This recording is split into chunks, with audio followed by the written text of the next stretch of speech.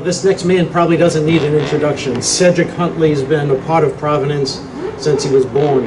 And we're fortunate that he returned from California most recently to become the interim director of an institution that the Providence Police, and when I was on the state police, that we work closely with. A partnership that's been effective in disrupting and breaking the cycle of violence with young men in our community. I'm thrilled to have you back here, Cedric, as the interim director of the Institute of the Non-Violence. So I know you're going to do great things in bringing what you have and the passion that you have in your heart, and we look forward to continuing working to stop and prevent violence. Cedric Huntley.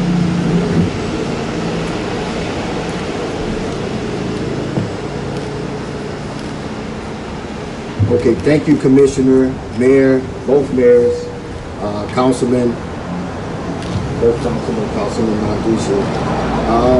This is a very important initiative. I just appeal to the community at large just to embrace this. We want to reduce the violence that's spreading on our streets and in our communities across the state. I want to echo what the mayor said. Another senseless death happened today, and we just returned from the hospital, and my heart goes out to that family. We are pleased to be a part of the solution and working together. And thank you, Scott, and thank you to the Chase Foundation for their generous donation. We know it's going to help.